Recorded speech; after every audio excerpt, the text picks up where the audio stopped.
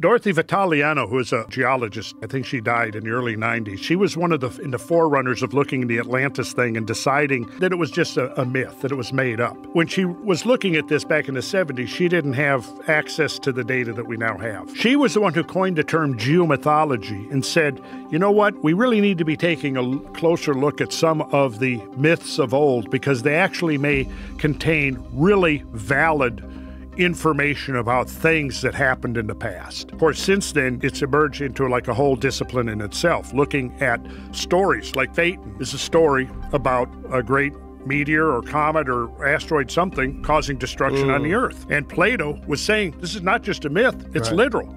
Wow. You know, it really represents. Completely makes sense. Yeah. And then he goes on to say, if any action which is noble or great or in any other way remarkable has taken place, all that has been written down of old and is preserved in our temples, whereas you and other nations are just being provided with letters and other requisites of civilized life, and then, at the usual period, the stream from heaven descends like a pestilence.